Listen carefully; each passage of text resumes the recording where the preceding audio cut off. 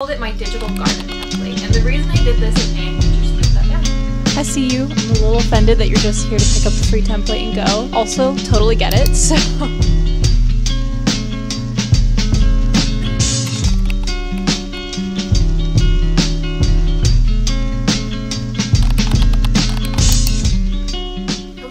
Welcome back to my channel. I want you to grab your coffee today, grab your laptop, and let's go through this Notion template that I designed for you all. It relates to a video that I posted about 3 weeks ago.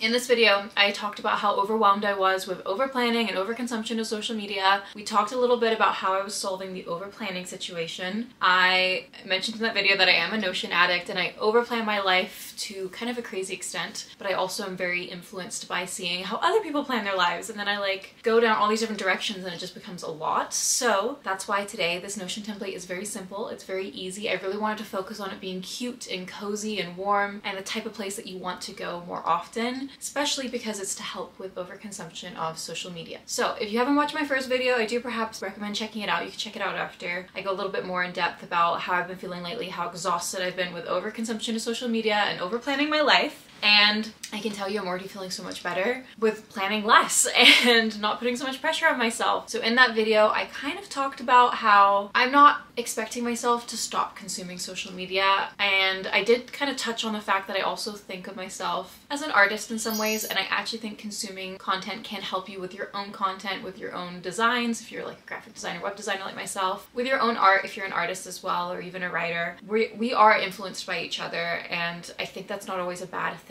So I'm not expecting us to just cut it completely out of our lives or anything like that. So that is why this template is built not to stop you from consuming content, but is built to encourage you to consume it in a healthier way, and a way that's a bit more educational, insightful, meaningful, intentional. So that is why I built out this template. Now, what is this template called? How does it work? I called it my digital garden template. And the reason I did this is I saw a video about a month ago, I think, when I was kind of going through that time where I just felt exhausted. I was sick at the time and all in my head about overplanning and overconsumption. And this YouTuber made such a interesting video that I thought, oh my gosh, all these points are things that I've been thinking a lot about lately. And this YouTuber talked all about how to consume content in a way that's a bit more intentional and mentioned the concept of a digital garden. From when I watched the YouTube video, I don't believe they had a template or anything like that, and I think that video mentioned Obsidian as the note-taking app. Now, I'm a Notion girl through and through, and I thought to myself, ooh, I'd really like to make like a cute Notion template for something like this, because I love the concept, but Notion's definitely where I like to go, and I like cute little templates like that I'm happy to keep revisiting. And so that's exactly what I did. So I made a digital garden template. We can get into it right now, but my main overall idea of it is to take the concepts of when you look at a piece of content, to intentionally look at it and be like, break it down. How did it make you feel? What are some concepts from it that you want to explore further? This could be a book, this could be a video, this could even be a YouTube short or a TikTok. You go down a rabbit hole. I really want all of us to lean into the things that interest us more, go down those rabbit holes, learn those things, but do it in a way where we're taking little notes and we're learning different things. And I think that's what makes all of us unique, and I believe that's kind of what this YouTube video mentioned as well, is we should all lean into our own interests, and that's not always a bad thing. But when we're just consuming a bunch of content and not taking any notes down, we're not going to remember a single thing that we watched. So next time you catch yourself going into a doom scrolling, overconsumption of YouTube kind of flop week, that's what I like to call them for myself anyways, where I'm just kind of blah with life and I go on to social media a lot, pull out this Notion template and kind of pull yourself back into a different mindset of how you're consuming that content. Make it more of a fun project that oh, I'm digesting all these different ideas and I'm learning these things and learning about myself while doing so. So with that being said, let's get into the fun part. Let's hop right into this Notion template that I made. Okay, so I've pulled up my Notion templates, my digital garden that I have created for us to have as a central hub for all ideas, inspiration, and reflections. I wanted to start off with explaining how to use the database and what it means. We do have this cute little widget here, which is daily learning. How to use your digital garden master database, which will be right below. This is where you're first going to plant seeds. I thought that was a cute way of putting it. So I just discovered this moment a new idea or piece of content that is brand new to you, and jotting down like an initial reaction, a note or a quote, but you haven't really gone deeper into that subject yet. Then you also have growing. So this is when you come back to a concept and you're expanding on it. And you could be connecting these ideas to other notes in your garden. I want it to feel like a bit of a web too, so we have different ideas linking to each other, and I'll show you how to do that in the database. And then we have bloomed. So this is when you feel like you've distilled this into something meaningful. Your notes feel complete for now, and maybe you've even made it into something from this. So you could have turned it into a mini essay, a video, I don't know, like even a design based on the concept, things like that. And I have it in a nutshell here. So seed, new, raw, quick capture.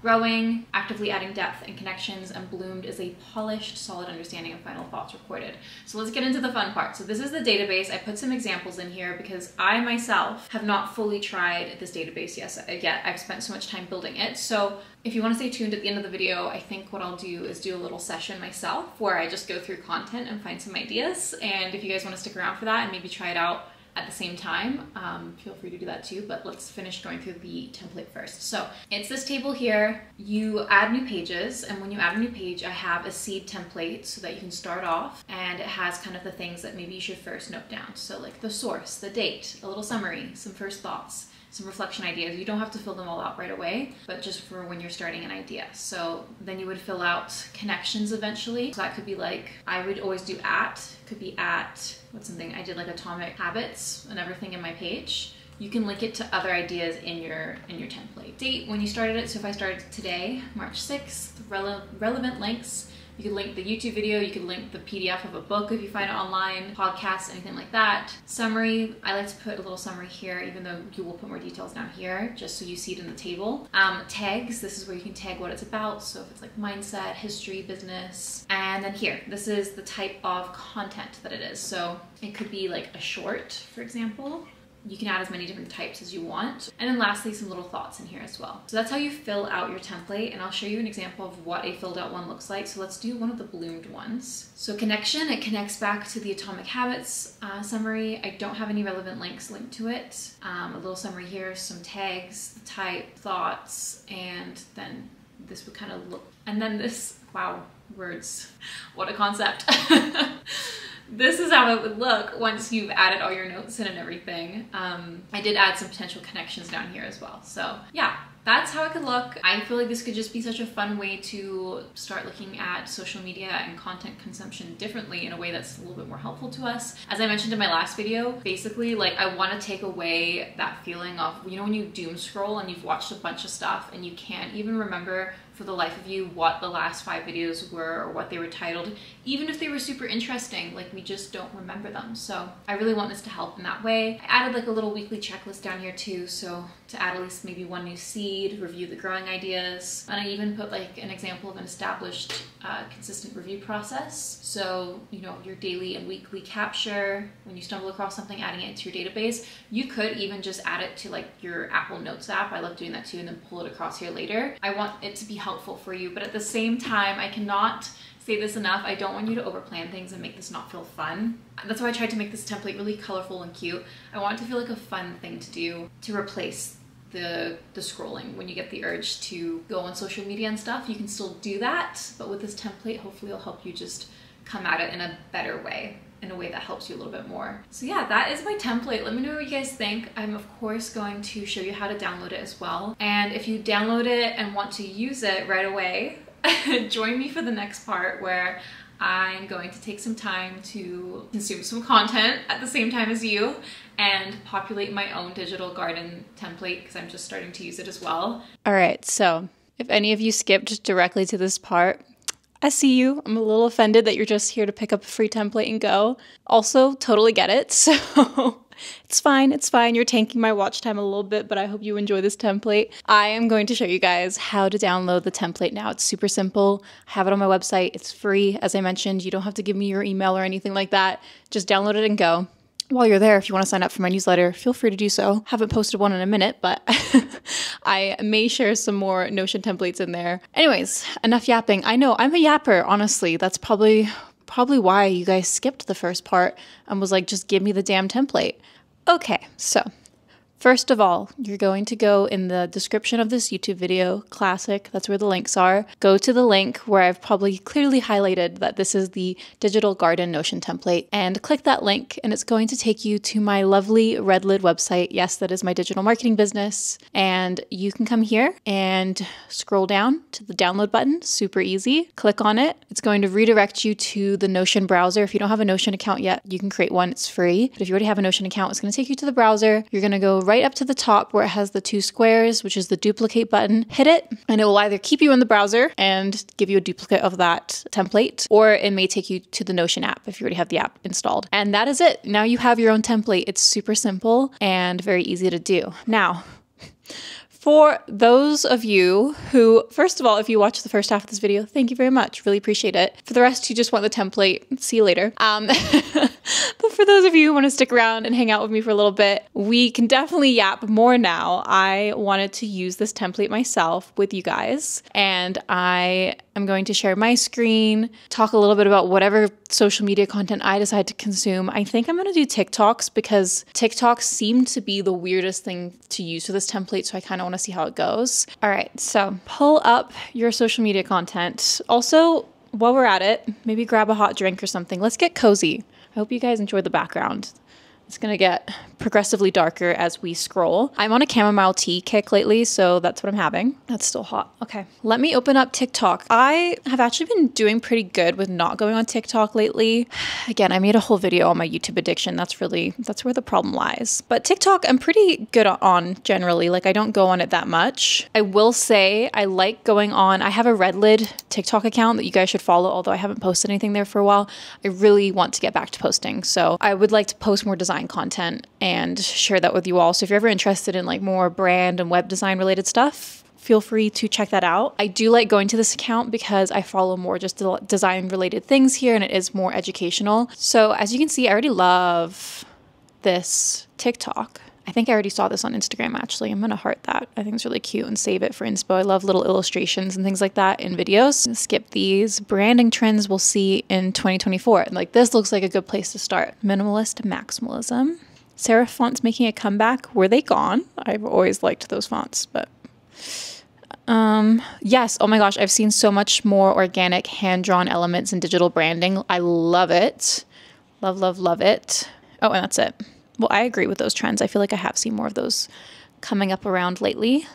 More graphic design trends. Ooh, yes, iOS core. This is something I want to incorporate more and more. I've seen a lot of this on YouTube in a while. Like, it's been around for a while, but it just doesn't get old for me. And doodles, kind of similar. Love that. There's nothing really here that I haven't heard of, though, to explore. Oh, we got to check this out. Okay, we found something to explore. Love that. It's called sketch.metademolab.com. Oh, I can't use it for any commercial projects. Well, upload a drawing. Okay, this is more something I might try, but I don't think I want to dig any deeper into. Okay, I'm clearly not finding anything on my For You page. What I'm going to do is try Pinterest because that's another short form content app that I love to go on. But I think we may find some more things that we can actually like dive into and learn on here. So let's see.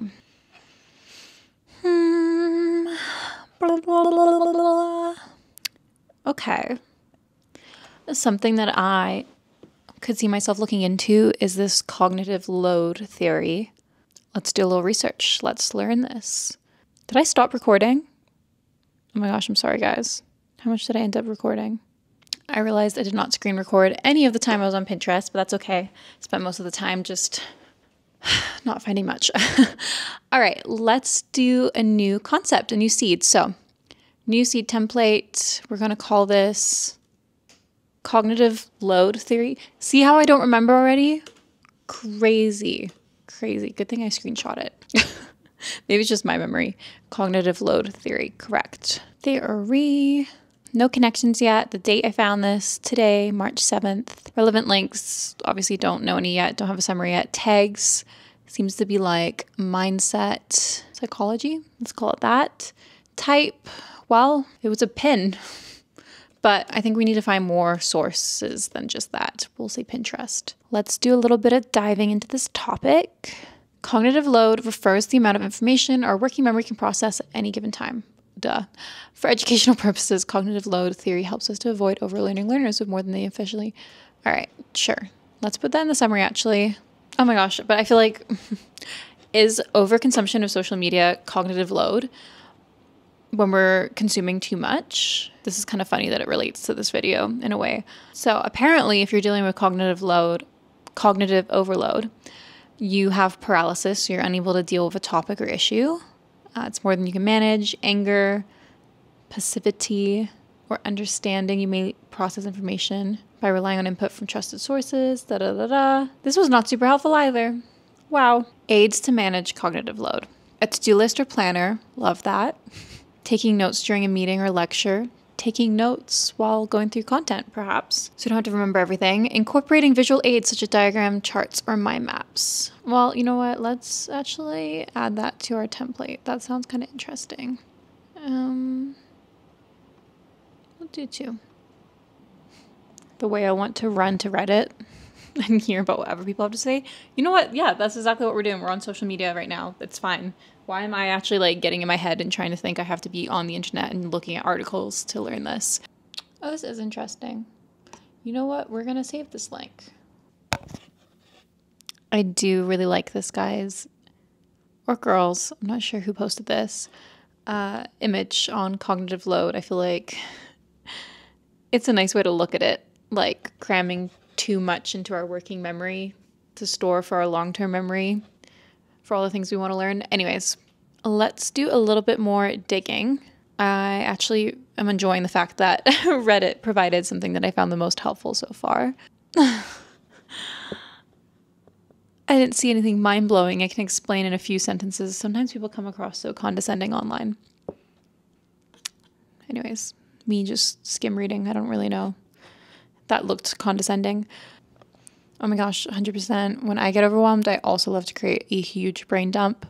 Hence why I love doing that in Notion. And I kind of have a running one going at all times because it takes so much pressure off. Sometimes I can't sleep if I haven't really written everything down on a to-do list because I'm just worrying about forgetting stuff. Sounds like a lot of getting better at dealing with cognitive load and speeding up the way you learn things as well is just practicing, which I think is really true. And I think when you're younger, there is a point in time where you're a certain age, I believe, where it works better. Like as you get older, those neurons are not firing up the way they used to. But also when you're in university or maybe at the end of high school, like whenever you were at your peak learning, that's probably when your brain is best at taking in information because you're just so used to it. Like I honestly feel in some ways I am like much less intelligent than when I was in university. But at the same time, I think it's just because I was learning so many things and I was also doing like more science then, whereas now I'm more in marketing, which does feel a bit more intuitive to me and easier, but also I don't think I'm challenging myself to learn as much. That's kind of why actually I did that video. This was like before Christmas where I did a 75-day challenge and I was going to do 20 minutes of learning every single day. I almost completed that challenge, but as you know, I'm on my whole don't overplan your life kick right now because I burnt out from that. I kind of want to bring that back in in a nicer way, but yeah, trying to learn something outside of your regular routine, your regular bubble every single day, I think is really helpful. Do some speed. That's funny. Okay. Okay. So my initial thoughts. I definitely want to find more helpful tips, expand on the seed, and figure out ways to improve memory and learning. And then I also noted down that it's kind of funny that Reddit had the most helpful tips so far. I don't think I'm even ready to really go into reflection questions. Like I really want to break this down further as I move it from seed to growing and then eventually bloomed. If it's bloomed, perhaps you will see this concept in a YouTube video someday. I think this template is going to help me with almost like journaling and coming up with ideas for YouTube videos and things like that. But anyways, that is all I have for you all today. I hope you took some time to go through social media in a more structured, more intentional way while, hanging out with me for the last little bit of this video. Let me know if you did. Let me know if you found anything more interesting than me or, anything that you think I may want to go down a rabbit hole and explore as well, because I always love to come up with new things to check out. So please let me know. Also let me know if you're using the template and if you enjoy it. And with that, I will see you all in next week's video. Have a great week. Bye, friends.